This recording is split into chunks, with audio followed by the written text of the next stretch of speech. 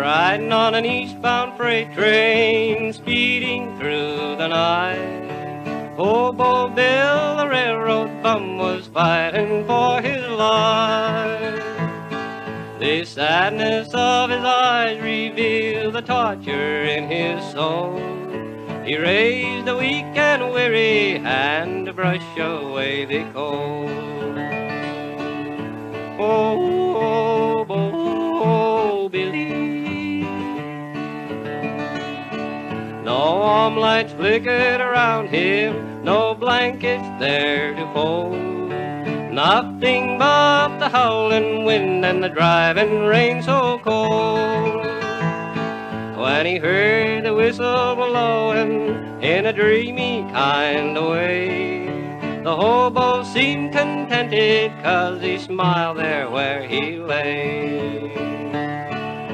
Oh, oh, oh, oh, Billy, oh, oh, oh, Billy.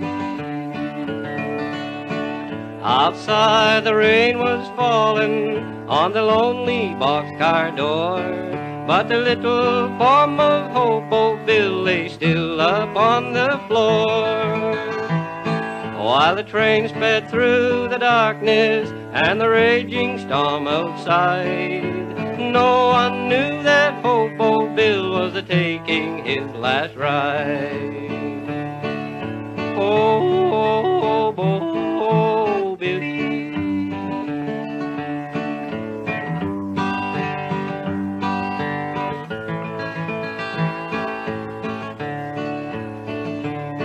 It was early in the morning when they raised the hobo's head.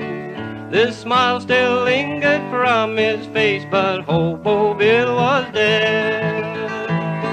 There was no mother's longing to soothe his weary soul, for he was just a railroad bum who died out in the cold. Oh,